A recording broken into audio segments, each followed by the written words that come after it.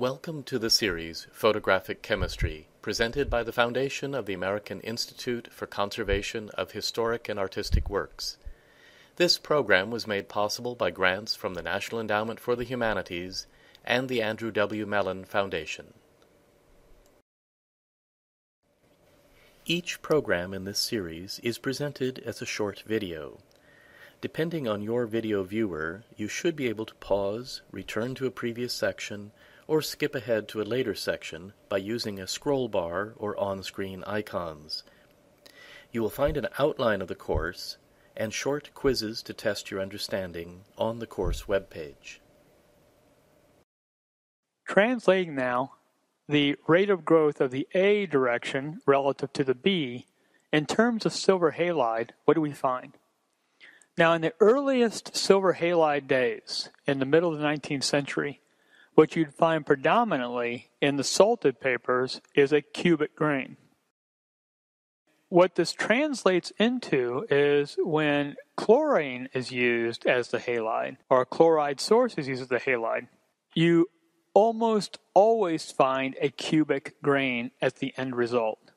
And what this translates into is when silver chloride is used in the emulsion making process alone, the rate of the B direction grows faster than the rate of the A direction in that ratio we just described on the previous slide, about a square root of 3 faster. And this is because chlorine's a little bit smaller ion. It tends to be about the same size as a silver ion. And so they tend to fit very regular and very neatly into an irregular cubic arrangement. And they pack very uniformly. And because of this, the rate of B and A are about the same, with B being just a little bit faster, as mentioned before, and we end up with a cubic grain. As we introduce bromide salts into the emulsion making process, we see two results. If the silver is well in excess of bromide in concentration, then we still get that characteristic cubic grain. But if the bromide is in excess, this is when we start seeing predominantly hexagonally shaped grains or octahedrally shaped grains.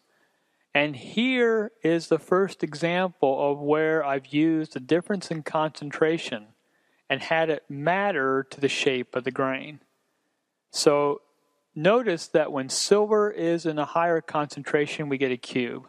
When bromide is in higher concentration, we get a hexagonal or octahedral or multi-sided shaped grain.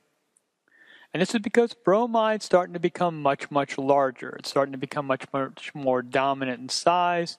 It's not so easy for the regular packed arrangement of positive, negative to happen in the grain. And so we get the A direction growing faster than the B. Now, I'm going to mention this a little bit later, but I'll tell you why this matters now.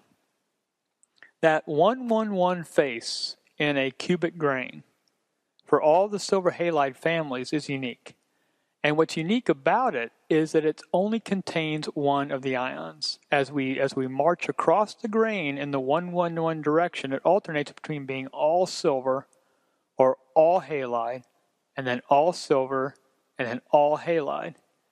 So this is why what we're really affecting is not so much the rate of growth of B, because the rate of growth of B in that direction is, okay, pack a positive, then a negative, pack a positive, then a negative, and so on, in a plane for what is practically infinity as far as the crystal is concerned in that direction. But in the 111, it is pack all silver, then pack all halide, then pack all silver. So the rate of growth of A is really going to be determined by the balance between the concentrations of the silver and the halide. And it shows in the result that I mentioned here in the middle of the slide. If you're silver heavy, then we're going to get a rate of growth of the two faces to be about the same, and we end up with a cube. But when we're bromide heavy, when we have a high concentration of bromide, this is when that 1-1 face can pack really much, much faster than the B direction, the 2-0-0 face, and then we end up with more sides.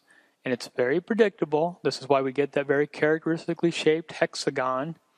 And if we really control it well, plates like T-Max that have that very hexagonal shaped shape to it, or octahedral. To illustrate this even further, when the halide gets to be even more of a larger presence in the crystal making process, iodide, you never see a cube. Iodine is too large. It packs when it wants to pack. It's too much a larger ion in comparison to silver. And so what we always see happening is that it's able to pack really quickly along the 1-1-1 face. Then the coordinated effort of going, okay, silver, you go, and then I'll go, and then you'll go, and then I'll go. That takes more time when the iodide is really bulky. But when iodide and silver can all lay themselves down in one plane altogether, the process is much, much faster.